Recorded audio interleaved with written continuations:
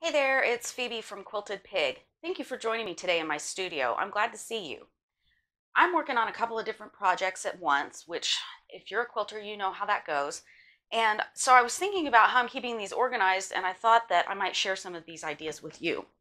So let's start out with this first one. This is a quilt that is large, and it's called So Big, and it's a giant sewing machine. It's really cute.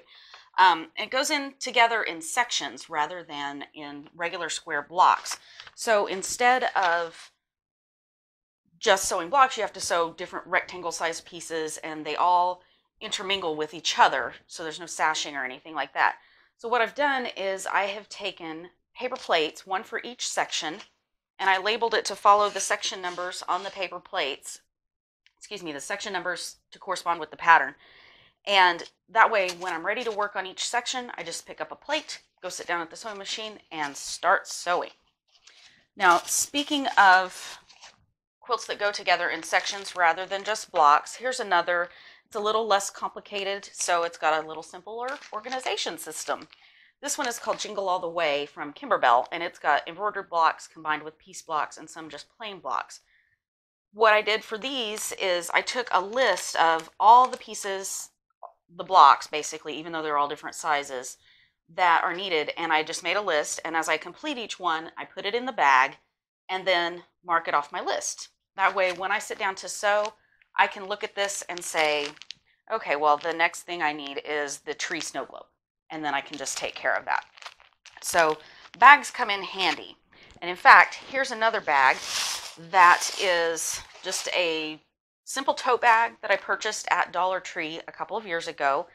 And in it, this is actually my husband's project bag. In it, he's got his pattern right there.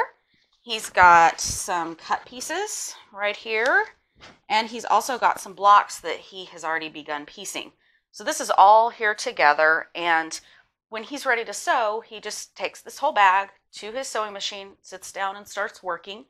And then when he's ready to put up for the day, everything just goes back in the bag and it all stays together. So his pattern's all in one place if he needs to refer back to it, different things like that. But you don't have to use a bag. You can use tray. So I have these trays. I get a lot of them because my husband works outside, and so he drinks a lot of Gatorade in the summer. And the Gatorade bottles that I buy him come in trays like this. And this is really handy because it's got about, I think the sides are probably about 3 inches tall, so nothing slides out of it, and it's cardboard, so it's not slick. Everything sticks in it. So I'm working on a pattern in my head right now that is going to require a lot of high contrast between these white pieces and the dark pieces. And so having it laid out like this, I can look at the pieces and, continue to think about in my mind, how am I going to put this together to make it work for me and what I'm seeing in my mind? How can I get that put together? Some other items that you can use to keep your projects together, pretty much any kind of container with a lid is great. Obviously, you're going to try to size your container to the project. And this particular one was some little stars that have 1.5-inch centers. So as I cut those from scraps, I went through my scrap pile and cut these. I just put them in this Truvia container, and that kept them all together.